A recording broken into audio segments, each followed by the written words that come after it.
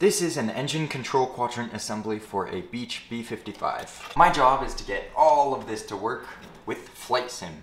I'm gonna start out by taking this cable assembly right here, and instead of having this cable assembly, I'm going to have a simple drive belt. From the wheel, through the body, to the indicator right here. This cable is very windy, and it'll easily just spring out into curls. Ding dong, the witch is dead. Alright, we'll take this cable and we'll keep it in a little bag for the future. The string is a messy thing. So the string was really hard to tap into to get the potentiometer output. There was that kind of sprocket. I could have bought aircraft grade chain and tapped off of that, but I would have had to build a whole structure behind the throttle, and that would have kind of messed with things a bit. The one thing I do miss about the string is its hard limits. The string, because it physically wrapped around the hub 5 times, it stopped. With my pulley system, the stops aren't inherently there. I have to add them, and I'm adding them through my idling belt. There's a little thing. But that's for later. That's for later. I'm spoiling things. Now we have this wheel right here, and I can attach a 3D printed belt loop bracket to here, and then I can also make some ridges and either glue them on or fit them onto this indicator piece right here. I think it's a coincidence of luck and genius that the GT2 belt, the 6mm belt, fit into the timing wheel. It fits just perfectly. It slots in, it holds tension, it doesn't lose its sync. It's really a match made in heaven. We have this mechanism right here. It gets routed through here all the way through our tensioner to the face itself. Now when we rotate this, the idea is that it all rotates together. Of course I haven't tensioned it yet, so I'm relying on my fingers, but the idea is that you don't have to rely on your fingers, you rely on the potentiometer. I'm either going to purchase a sprocket and then mill it out, or 3D print my own. I just need to be very careful to make sure that these teeth work well. I've also been given permission to drill out wherever I need to that's not visible, so I can expand these holes just ever so slightly so that it accommodates this mechanism right here. Big thing we want to avoid is any slippage, because if there's any slippage right here, the wheel is moving but the belt isn't, then our indication will be messed up here. It's really important that the potentiometer doesn't slip anywhere. We should put a wet floor sign out. No slipping. It's important that it doesn't slip around the shaft itself, so we need to tighten down the pulleys. And it's also important that the pulley doesn't slip on the timing belt. So those are the 2 areas we need to mitigate. I'm not so worried about slippage on this gear. You need a lot of force to mess with the calibration. This has to do with the shape of the belt and the way the belt is fitting into that piece, which is really lucky. I don't have to 3D print a custom jig to disassemble this entire side of the panel. It works really nicely. One idea I have right here is to basically take this bit of rubber and then adhesive it onto this sprocket right here, and then it'll catch on the teeth of the rubber right here. This, my friend, is what I call a bad idea. It's one that doesn't work. I feel like it's really important to share my bad ideas as well as my good ideas, kind of to show you where I'm coming at, and also why they didn't work, because I feel like a lot of learning and growth comes from these bad ideas. I didn't go too far with this. I kind of did some preliminary tests and kind of scrapped it. The main reason this is a bad idea is because of the way the world works. If you imagine having a pool noodle, if you bend it down, the bottom compresses and the top stretches. And the top stretching of our timing belt makes the teeth spread out to more than they should be. They should be a certain amount, but they're more. So that's why it doesn't work. The timing belt no longer lines up. There are some timing belt mechanisms kind of like this, but not over a curve. If you just have a straight timing belt, you can use it kind of like a rack and pinion to hold tension and stuff. It's kind of a weird mechanism. But yeah, so that's where I went wrong. Can't have it over a radius. because that stretches out the teeth per inch. So yeah, ruins everything. The adhesion must be really good. If it's at any angle or anything, there may be some pinching. I'm also worried about wear and tear. Is this belt going to mess up if it's consistently pulling teeth? That's another factor I'll have to research. Only the best. Nah, this is for prototyping. I feel terrible for using duct tape on an aircraft part, but sometimes you just have to test your rig before you go too deep into the design of everything. For this, I took out the trim wheel because I needed access to this rod. What we need to do is we need to find a way to mount a pulley to this piece right here. So we need to drill this out, but I'm not going to do that until I'm sure I need to. It's best practice to not just go chopping things randomly. We'll grease it up, so I have to buy some grease. And then we will be in good shape. This shaft right here is 11.5 millimeters. In freedom units, that's 4.350 inches, which is 7/16 of an inch. Merca! Let's look at our pulleys. I can assure you they're not going to be that convenient, so we might have to drill some down. With these timing pulleys, I don't think I'll have much room to be picky. This dimension right here should be 14. It is 12. 15 millimeter right there. This is 14, that'd give a millimeter. No, this will give us 18 millimeters. So it looks like these might be the best pulleys. There's just no right answer. It's like, which compromises do you want to make? Do you want to make a, like, how many turns it takes to go around it compromise? Or do you want to take a, like how sturdy it is? Right here we have this 8 millimeter drill bit to show it's an 8 millimeter shaft size. But if we go up to a 10 millimeter, that's my next bit size, it's taking a huge bite. And that is going to be a hard operation to do precisely. I have a drill press so we can make it nice and parallel, but I think the best solution might just be to knock this out. You can see right here, this dimension is 14.3 millimeters, and then this dimension right here is 14.2. This might just work out perfectly so that I can put this onto this part right here. And we'll get it to hop out.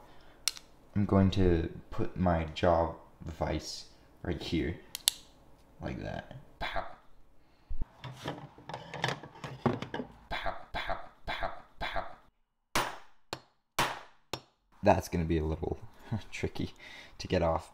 But I think how they got it in there in the first place is they heated it up to put it in. So I'll have to just drill it.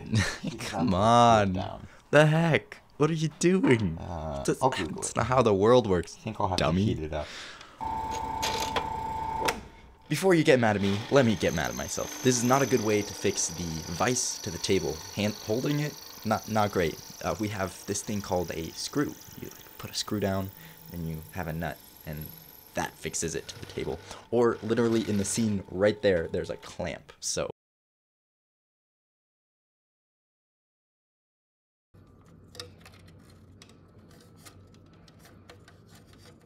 all of the problems thicken once you add this panel. So we have to go into this model right here and physically drill out somewhere to mount this motor, or we need to recable it back here. This panel really eliminates a lot of our potential solutions. What I'm going to do is get a stepper like this and put it in here, and then loop that into the timing belt. So it gets routed from here, up here, and back to the motor. I'll have to drill a little hole here and make sure there's clearance for all of the routing. What I'm going to do here is get a pancake stepper. pancake steppers are really interesting. They actually got the name pancake stepper because if you run them over torque, they smell like a bed and breakfast. No, it's because they're thin. The only other thing you have to realize with pancake steppers is instead of using traditional grease to lubricate the stepper, you have to use butter. Sorry, I'll stop, I swear. So a pancake stepper is a lot shorter than your standard stepper motor. It's also a little bit weaker, which actually works in our advantage. We want a very weak motor that can just barely overpower our trim wheel. The potentiometer would go here, the motor would go here, and then you would loop all of these through here. Potentially have a third wheel to take some of the stress off of the potentiometer, and then it would be routed all the way back here. What I have right here is a 38mm stepper, and what I need is something a little bit shorter. This one's going to be either 23mm or 30mm. We're gonna find out which one works best. Wow, we have almost exactly 30mm from the bottom.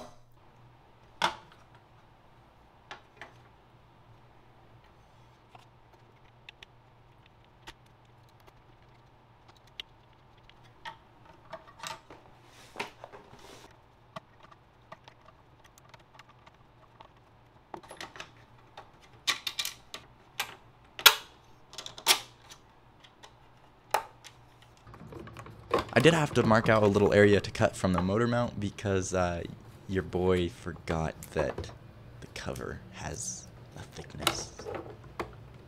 Here we have the cable. It goes through here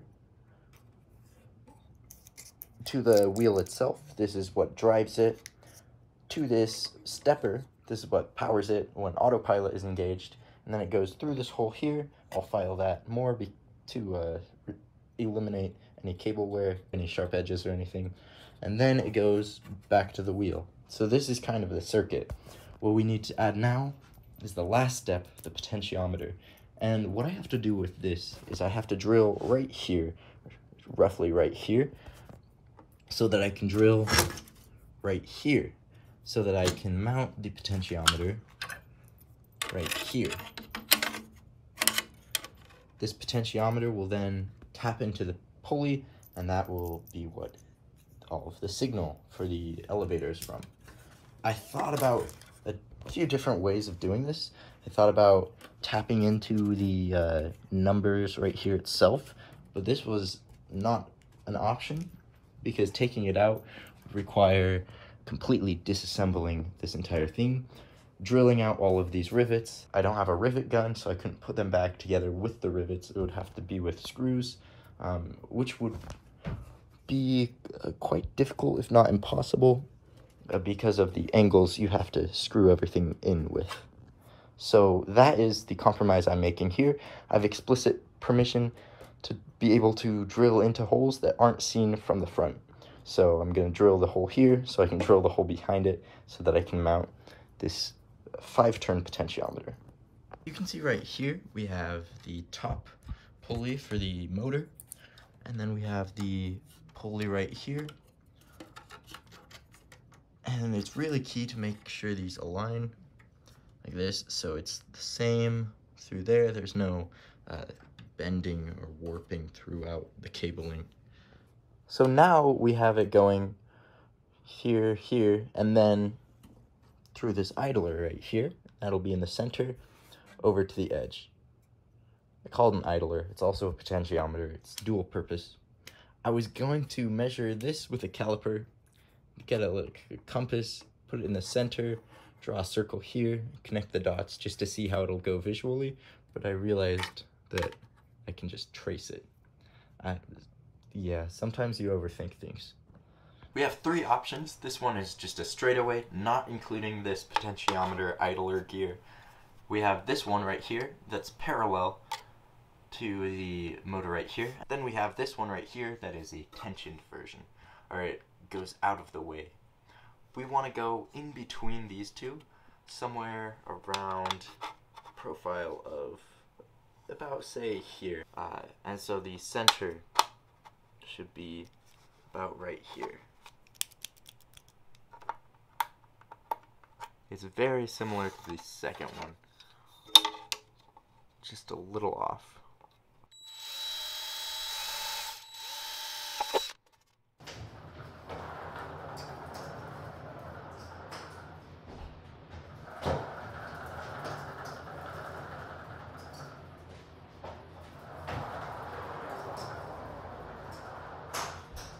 We just made a breakthrough.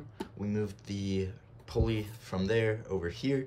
From the tangent point here to the tangent point here is 20 centimeters. This is the ideal placement. This is a testing placement. So, and it's about 20 centimeters as well here. We only need 14 centimeters of travel. This is why the hole we drilled right here did not work. It's a far cry short of that. In fact, most of the holes anywhere on this side of the Mississippi wouldn't work. Okay, so our test placement here works a lot better. It then gets routed to the number wheel, through the potentiometer, through an idling gear, down here to the motor, to the trim wheel, and back up to the number wheel. I just put all the test pieces in, and for the first time, I'm excited about this mechanism. This has been a big stressor. So, you can see here, it's finally tightened up, and it's moving. It's not moving well. This is just temporary. But, you can see everything is linked together in harmony. I don't know if this noise is harmony. It's close. It's at least music. So now all I have to do is straighten everything out, put the potentiometer here, design a fancy mechanism that can be mounted flush here, because this is going to be shoved in the panel, likely screwed down these 3 screws, as well as these 2. And so, yeah, that's all that needs to be happening.